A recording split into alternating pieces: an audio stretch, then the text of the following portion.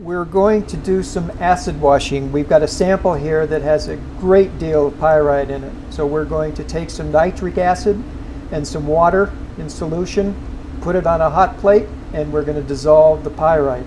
Okay, this is the equipment you're going to need for the acid washing procedure. You're going to need a hot plate, nitric acid, a 400 milliliter glass beaker with a stirring rod, a tri-corner 250 milliliter beaker, water, and an overflow container in case the chemical reaction boils up and over the beaker.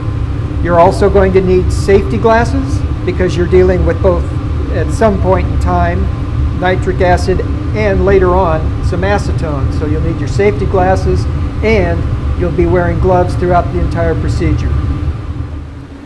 For the size sample that we have, we're going to put about 75 milliliters of water in the beaker.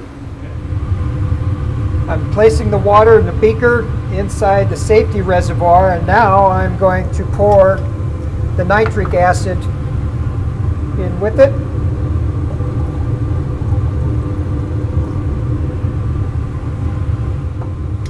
And I'm using about a 50 to 50 ratio for water and nitric acid. Place it on the hot plate and then turn the hot plate on about 190. Next, I'm going to take the sample .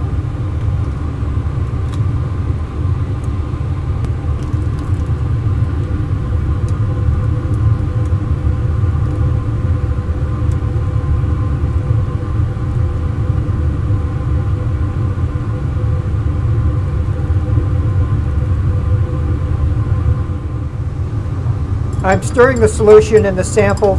I want to gather the sample in the middle of the beaker, and that way I can better keep track of the chemical reaction that's going on.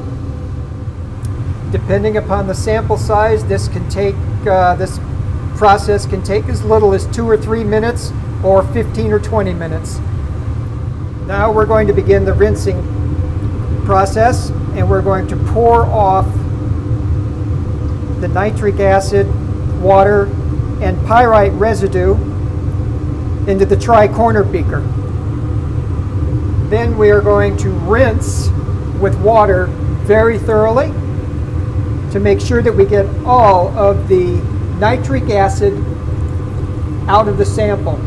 The reason for that is very simple.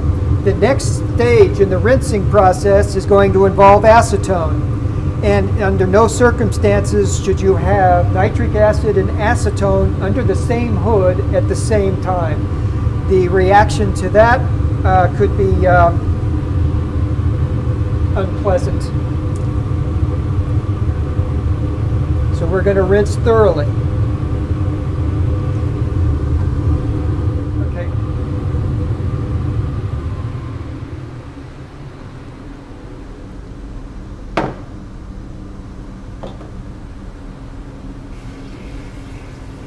Next, we're going to remove the nitric acid and put it back into the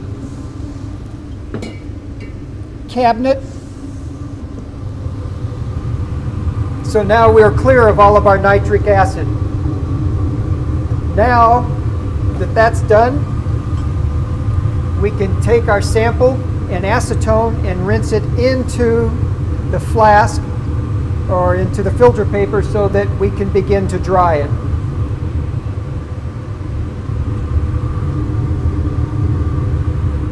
Now that we've removed all of the nitric acid, we can rinse into the filter paper using acetone.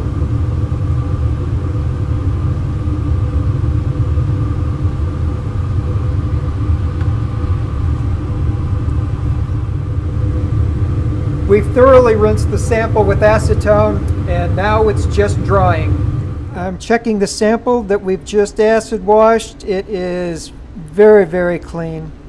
So at this point in time, what we're going to do is we're going to secure it in this snap cap vial and take it up to the picking room to get prepared for mounting.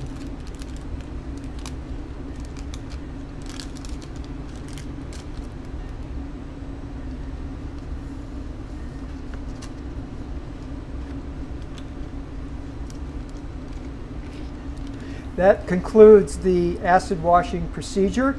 But in closing, what I want to do is make sure that you understand that because of the nature of the chemicals that we use in this process, it is absolutely essential that you follow all of the safety precautions.